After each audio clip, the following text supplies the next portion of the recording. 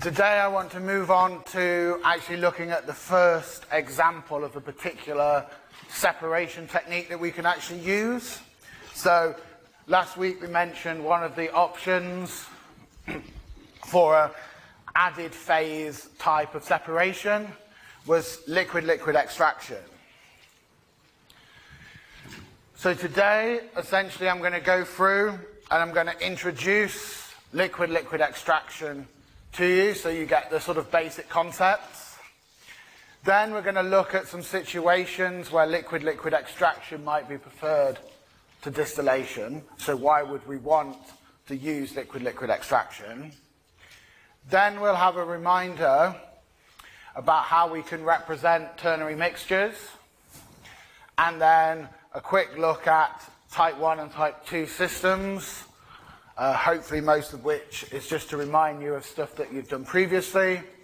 And then we'll look how we actually think about calculating the equilibrium for one of these three-component liquid-liquid systems, but just with a single stage. So as I mentioned last week, liquid-liquid extraction, essentially what you have is you have a liquid, and then that consists of two components mixed together. So that is your feed. Okay? You then add a solvent to that feed, and you've carefully selected that solvent so that it's preferentially likes one of the components in your feed mixture. That component then moves into the solvent. You've also carefully selected that solvent so that it is not miscible with your feed. Okay? And then they separate, and then you end up with two output streams. You end up with what's called an extract stream, which is basically your solvent plus the extracted solute from your initial feed, and you end up with a raffinate phase, which is essentially your residual feed stream. Okay?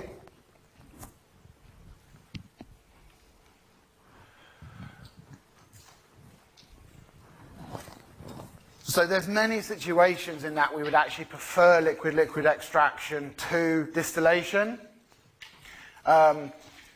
Several of these can actually be... Oh, yep. So the raffinate is the remaining part of the feed solution. Okay? So I'll come back and explain these more fully as we go through as well anyway.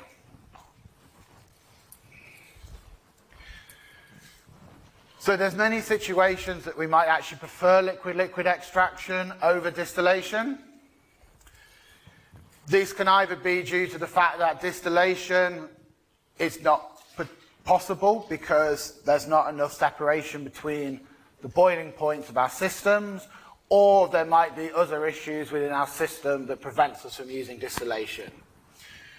So some of the key examples might be something like a dissolved or complex inorganic substances in aqueous solutions. So if we've got very large quantities of water, water is incredibly expensive to heat and incredibly expensive to boil.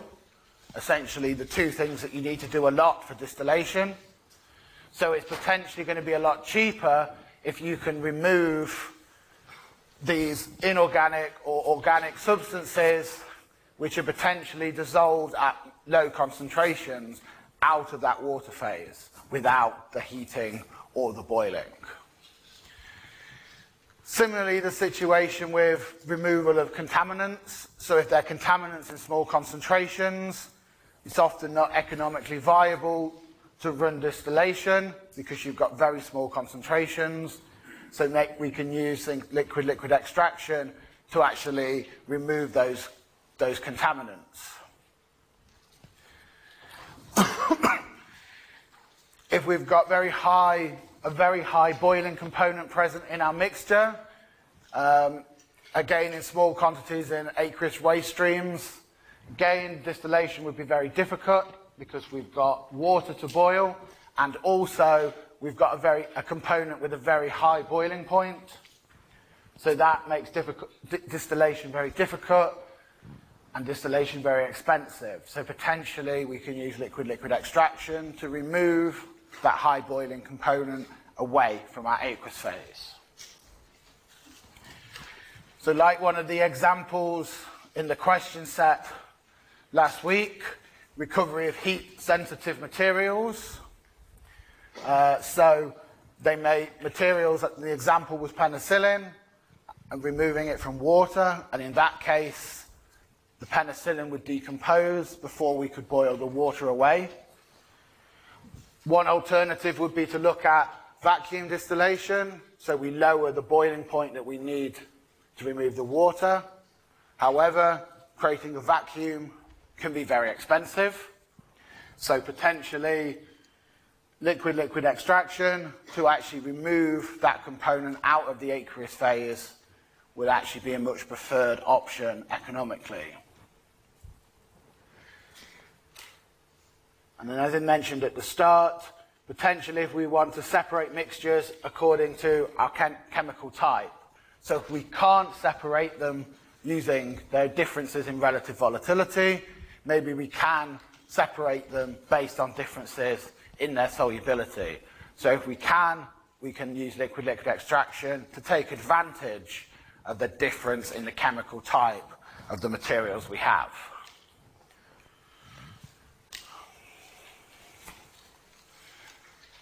So, and then some more specific examples. So we've got separation of mixtures that form azeotropes.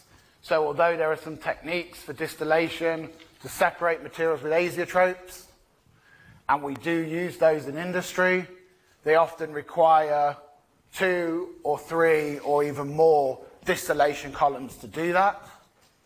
But maybe we can take advantage of actually just having a liquid-liquid extraction system which will actually remove what we want.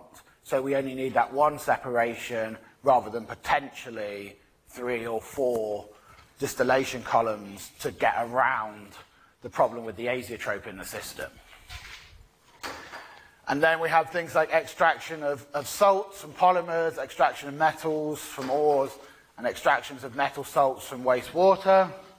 So again, it's all materials which are essentially dissolved in a liquid, so we don't necessarily want to put these in a distillation column, because with these being essentially dissolved solids, then the difficulty we have is that they may actually come out in the distillation column and actually, when we're heating it, and actually start to form fouling and deposits inside our distillation column.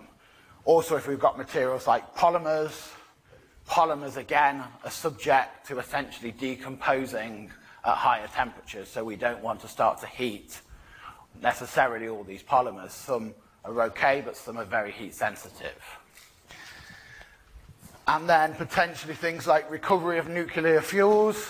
So you've already got radioactive material. For safety concerns, if something's already radioactive, maybe you don't want to start heating that up as well. So you don't want really hot, boiling radioactive material. Okay, so something like liquid extraction can be taken advantage of, because you can essentially do that cold and at room temperature if you need to. So let's just have a think about that liquid-liquid extraction process in a little bit more detail, okay? So we essentially have our feed, which is our 2 components, or actually, although we're considering just 2 components in the feed, potentially there can be more. There can be 3, 4, 5 components in the feed, okay? So we can actually say that our feed is made up of a carrier, which we can see here in the blue, and then in the carrier is a dissolved liquid, which we can call the solute. So that's these green dots here, okay? So that's our feed. Then what we do is we add a solvent.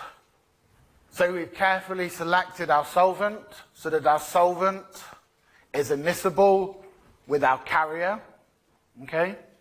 But our solvent preferentially likes our solute. So what our solute wants to do is actually dissolve into our solvent, okay?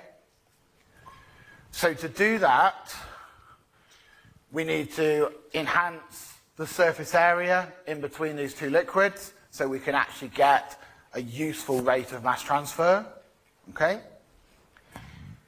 So we can do that in a variety of ways. We can mechanically shake it, we can stir it, we can put it over packing, which will break it up in terms of flows, okay? We can just put one of the phases in as droplets, okay? But what we need to do is try and enhance the surface area between them. And then we essentially need to wait. And then what we do is we allow the solvent and the carrier to separate from each other. But now they've separated.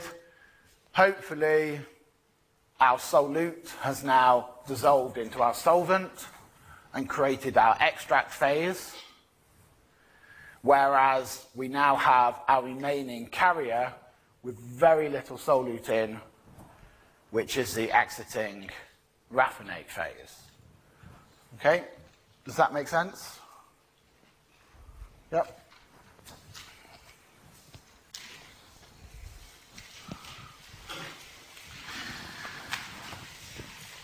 So because we're automatically now dealing with a minimum of 3 components,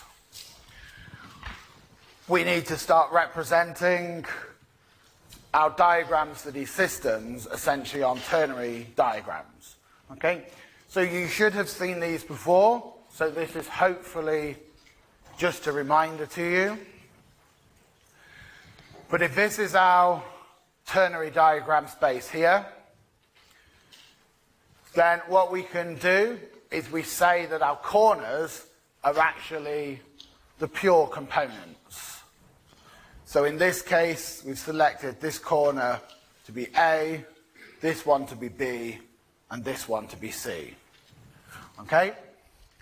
And then what we do is we read the fraction of each of our 3 components from essentially the perpendicular lines. So, if we want to go for B, we take our component B. We can see that this axis here is the one directly opposite B. And then, so we can read the fraction of B using the lines which are parallel to this axis or perpendicular to the B line. Okay? So in this case, you can see that they're actually labelled along the bottom. So this would be 0%, 20% B, 40% B, 60, 80, and then all the way to pure B being in this corner. Okay? And of course, we can do the same process for the other components. So if we take A, then this axis opposite A represents 0% A. So then we use the lines, the grid lines, parallel to that axis to read up until we get pure A. Okay?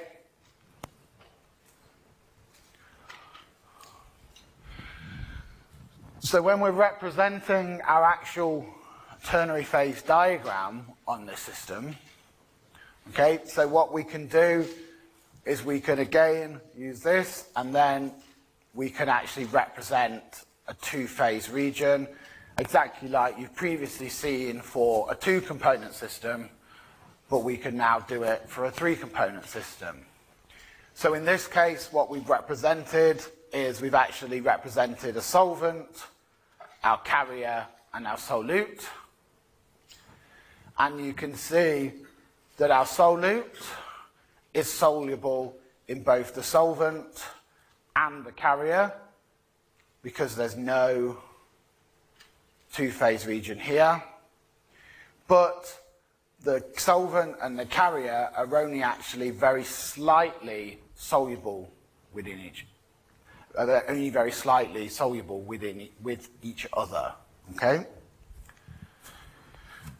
So because they're only slightly soluble, they form a two-phase region, okay?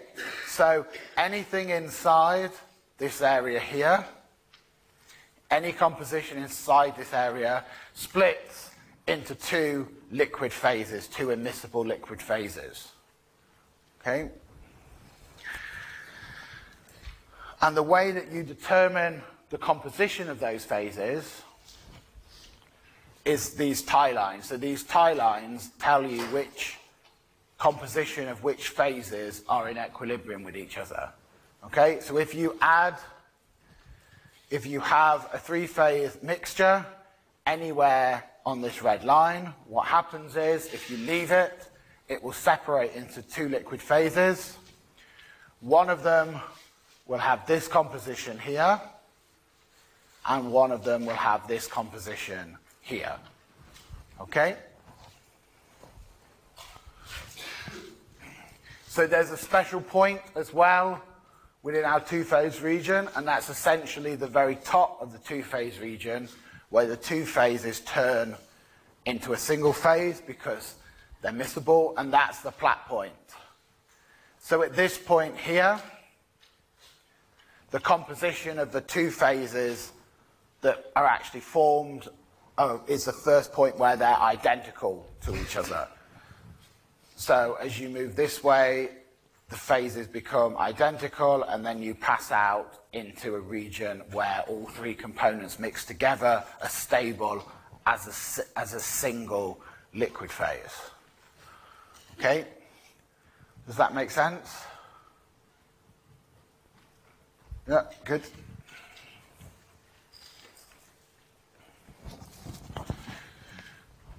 So with these systems, what we tend to do is divide them up into different types.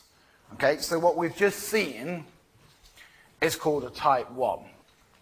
Okay, so a type 1 is where two of our components, so in this case A and B, are partially immiscible with each other, and A and C and B and C, so the other pairs of components, mix with each other. So all we form is one single two-phase region. Okay? A type 2 system is a little bit more complicated. So with a type 2 system, we have, again, one pair that are only slightly miscible with each other, but also one of the other combination pairs is slightly miscible with each other. So what we actually form is two-phase regions. Okay? Now, as we change the temperature in our system, we actually change how soluble each of our components are with each other. Okay, so if we lower the temperature, generally they'll become less miscible or less soluble in each other. And what that does is that actually grows the size of that two-phase region. And it's possible that in this case, the two-phase regions here can actually grow large enough that they actually meet. Okay? So what we end up is forming one much larger two-phase region where anything in this section here essentially splits up into two liquid phases, one over here and one over here. So we've actually got these now three distinct regions within our ternary diagram. Okay? As well as this effect happening, we can also have this effect in this final diagram here, where actually what happens is, oh, yep. This one. Yeah, so say we take this diagram here. So if we say do something like lower the temperature, then by doing that we actually enhance how immiscible the liquids are together, okay? And what that does is it takes our two-phase region and it starts to grow the size of that region, okay? If we grow those regions large enough, what can happen is if we have two of those regions, is that they can actually meet and join together. So we now have one larger two-phase region. So what happens is any component, any mixture that falls in this two-phase region here splits up so that we have one component, one liquid phase over here and one liquid phase down here. Okay, so we've actually now divided this up essentially into two completely separated single-phase miscible regions. Okay? So as well as the effect that we see in the third diagram, we can also have what happens in the fourth diagram. So depending on the direction of the tie lines of the two different two-phase regions, they can either, if they're essentially in the same direction, they can join together. But if they essentially slant in opposite directions, then when they meet, that competes with each other. And what actually happens is you get the effect in the fourth diagram, which is where you actually form these multiple two-phase regions, which are these regions here with the tie lines in. But in the middle of that, you actually form a three-phase region. Okay? So any composition that we mix in this inside triangle, if we leave it, it will actually separate into three immiscible liquid phases. Okay? And the composition of those phases is always the corners of this triangle. So it will always be one of composition lowercase a, one of composition lowercase b, and one of composition lowercase c. Okay? But we will mainly be dealing with these systems over here because we don't really want a three-phase system to form within our liquid-liquid extraction system. Okay? Oh, yeah. So, just very quickly for about 5 minutes, if you can just quickly have a go. It's question R1 in the handbook, or it's obviously on the screen. Just to quickly remind yourself, just to see if you can plot these 3 points on the system. So, comes on, yeah. So then just to quickly, because it's obviously the whole foundation of this part of the course, so it's important to make sure that you've all got this bit sorted. In fact, let me...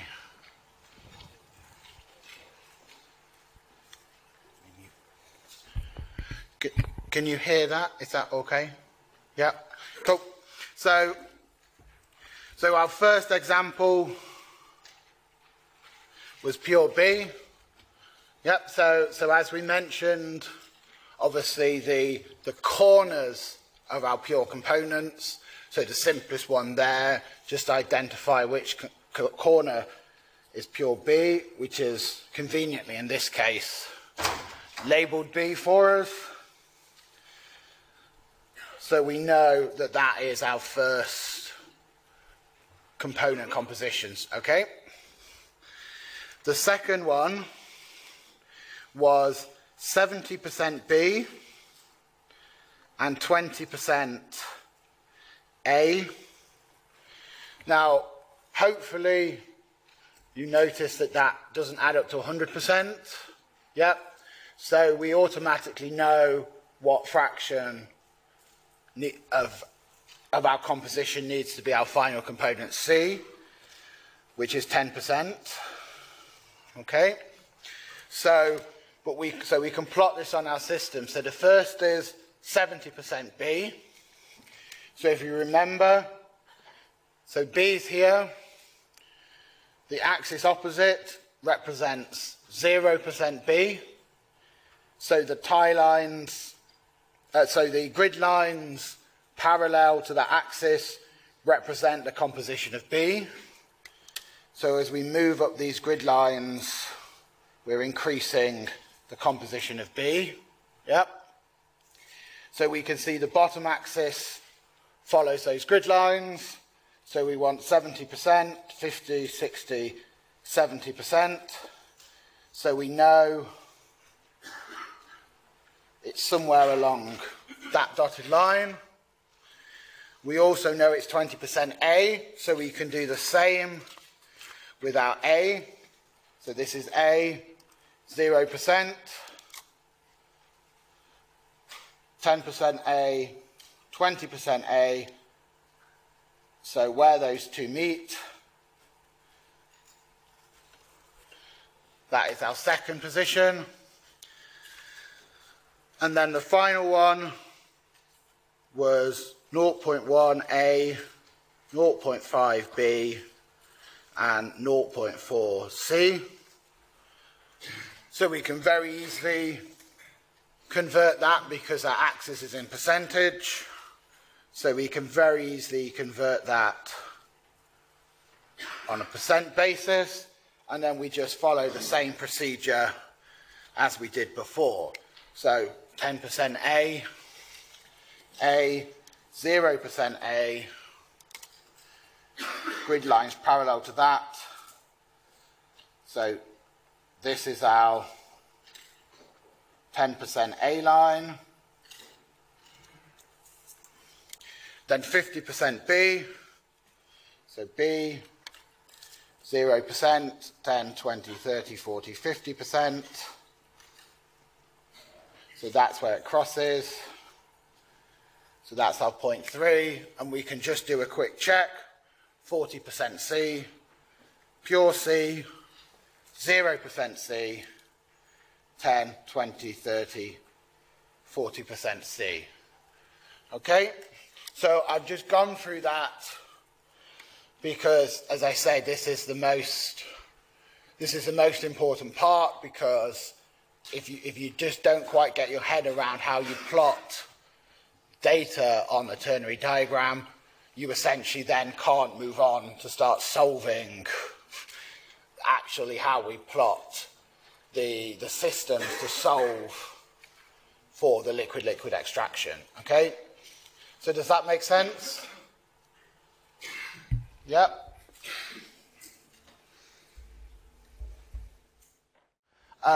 So I want to move on to thinking about how we actually start to use this ternary data now to actually look at mass balances on the system. Okay, so if we think of our system, then essentially if we're just looking at a single phase, we essentially have just maybe a part or our device that we're using, and what we put in is our feed, which is made up of our carrier and our solute, and we also put in our solvent. Okay, then we mix that together, and then we allow that to separate. And then what we take out is our extract, which is our solvent with hopefully lots of solute, and our raffinate, which is hopefully just lots of the carrier. Okay? So we can do a simple overall mass balance on our system. So we know that what we add, so our feed and our solvent flow rates, they equal M, which is the total amount of our mixture. And then, because the only products that come out are the raffinate and the extract, we know that the amount of each that comes out has to also equal that total mixture. We can also do exactly the same process for every component within our system. Okay, so we can do our total mass balance and our component mass balance, where we take the composition of each component in those streams into account. So if we take our feed and solvent going in to start with, then if we take two of our components, so in this case we're taking our solute, which we often refer to as A, and our carrier, which we often refer to as component C, then we can form these two balances. And what we can do is we can combine these together with our overall balance to give us this expression here, where we get the ratio of the feed to the solvent in terms of the compositions of our solute in our solvent, our total mix point and our feed, or equivalently in terms of our carrier in the solvent, the mix point and the feed. Okay? So we can actually rearrange this line, or we can actually rearrange this equation here, and we can actually rearrange it into this function at the bottom of the slide. Okay? Now, the interesting thing about this function at the bottom is that you can see that we have our composition of the carrier at our mix point and the composition of our solute at the mix point. And then we have these two fractions, but all the data in these two fractions is actually made up with the compositions of those components, either in our solvent feed or in our main feed, okay? Either in our solvent or our feed, which is data we know. So if we look at this, we can actually think about this as a y equals mx plus c form. So what this is telling us is that if we know where our feed point is on our diagram, and we know where our solvent point is, solvent point is on our diagram, if we join those 2 points together with a straight line, that our total composition is somewhere on that straight line. Okay? And that brings us on to the lever arm rule, but the lever arm rule of three components.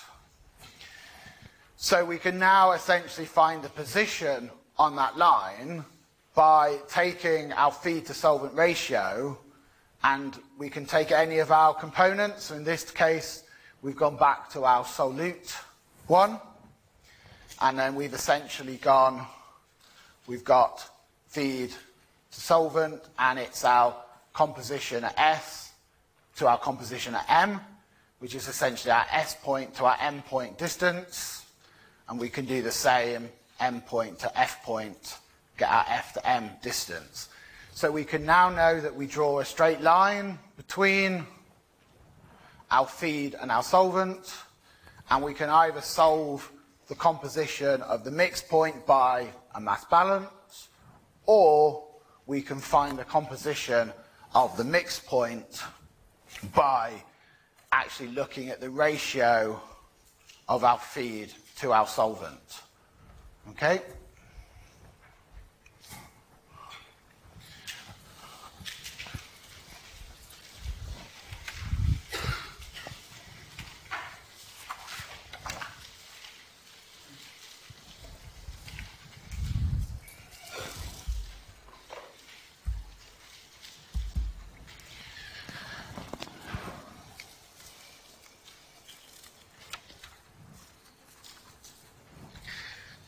Okay, so I want to look at this system as an example. So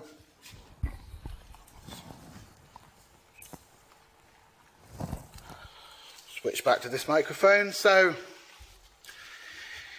in this case, we've got a feed of 400 kilograms, and we know that it's 25% of our solute and 75% of our carrier.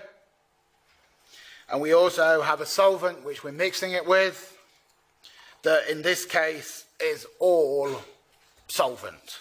Okay? So what we can do is we can actually start off and find the points for the feed and the solvent. Okay? So we know that our feed is 25% A and 75% C. So in this case, we've got our axis labelled. I find it a lot easier if we label the corners. So if this is our mass fraction of C, increasing here, then we know that this corner is C, our carrier. The top is our solute A, and this corner is our solvent S. So our feed is 25% A. So 20% A is this line. So that's 30%, so 25% is about here. And we also know that our feed has 0% solvent in. This is our solvent, so this line is 0, this axis is 0%. So we know that this point here essentially represents our feed into the system. Okay? So we can also add our solvent. We know it's 100% solvent, so that's very easy to add. It's just this corner down here. Okay? Now if we join these 2 points together,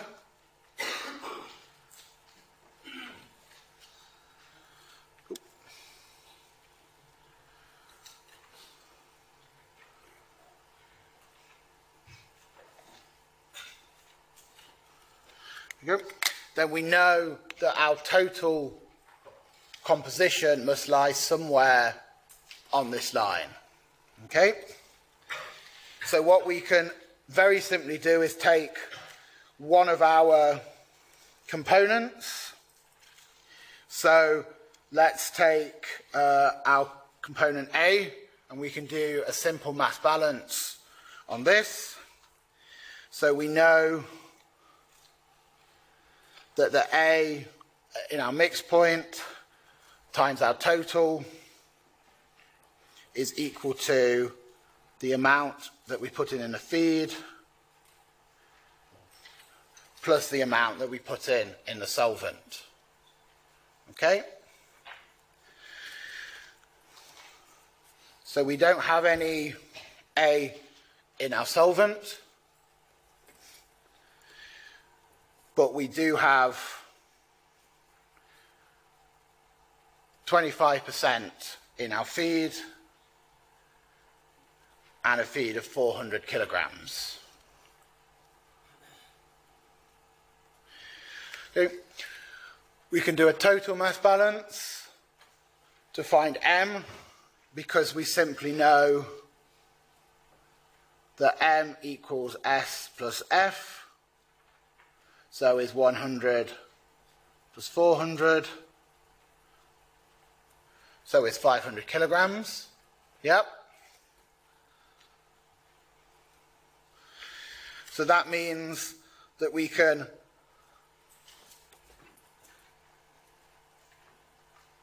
simply calculate that essentially 100 divided by 500 to say that our composition of our solute in the total is just 20%. Okay? So just a simple mass balance on our solute. So then what we can do is we can find 20% A, which is this line here.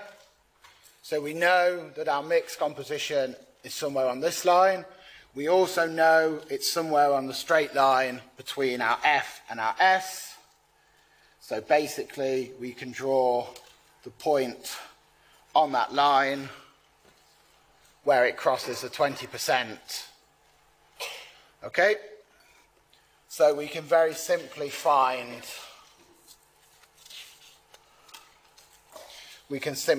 our mixed composition for our system. Okay? So does that make sense? Yep.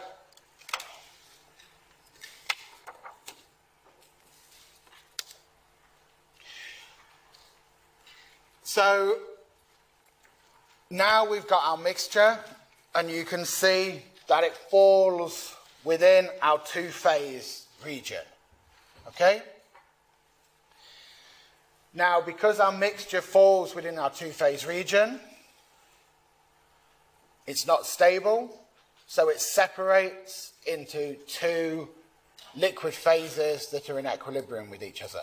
Okay? Now, if you remember, the tie lines that I mentioned before are essentially what two phases are in equilibrium with each other. Okay? So, what we can do is we can actually look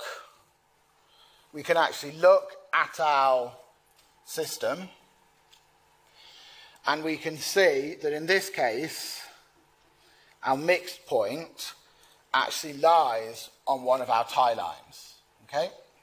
So what we know is that at this total composition, this will actually split based on this tie line.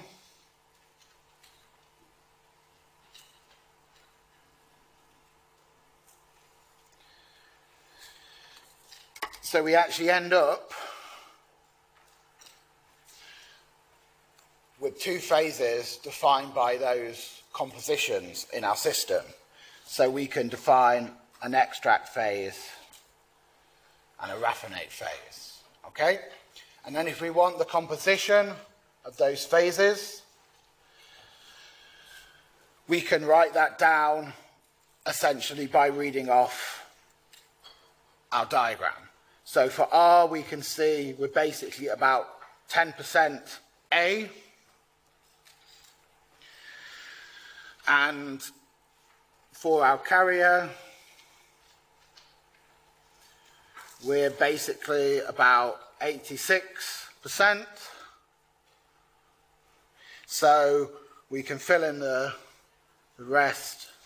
So our rest is our solvent, and that's about 4%. So we're just reading off the composition of our E and our R. Okay? We can do exactly the same for our extract. So here in this case, we've got 40% A. For our carrier, we've got about 10%. So for our solvent, we've got about 50%. Okay? So quite simply there, we've just used the information that we've got from our tie lines to actually be able to give us the actual composition of our two-phase system as they've actually separated. Okay? Now, if we want to, we can actually calculate the amounts of each of our phases, and we can either do that again with a mass balance, or we could actually use the lever arm rule of the ratio of E to M and M to R to actually find the compositions. So if we were to do that, we would say that E over R, the ratio of the two, is equal to the length of the line M to R over E to M. Okay? And we can just simply measure that and work out that ratio. Okay?